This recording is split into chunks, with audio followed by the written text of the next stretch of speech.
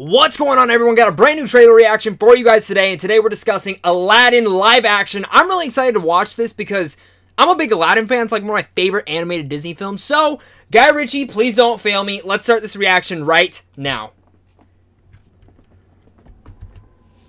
Ooh, the desert. I like it. I like the desert. Please be good. Please be good. I'm liking the score so far.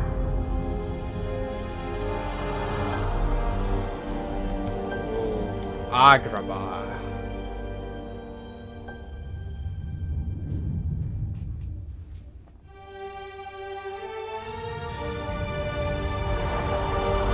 A little bit magical, a little bit mystified.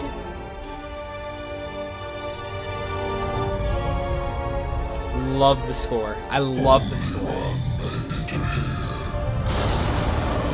One whose worth lies far within.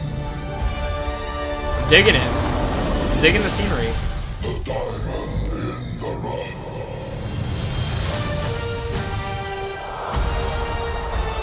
Let's see what Genie looks like. Come on. Ooh, beautiful.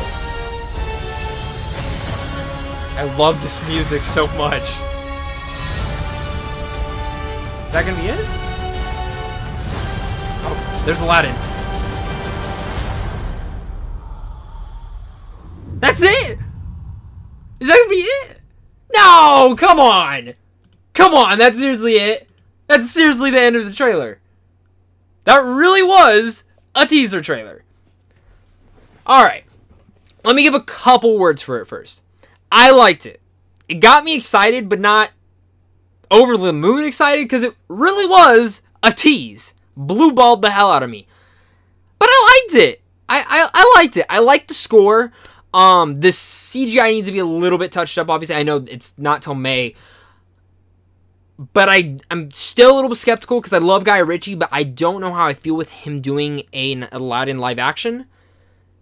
No Genie. I was really hoping to see what Genie looks like. That's the one character I'm like skeptical to see how they're going to do.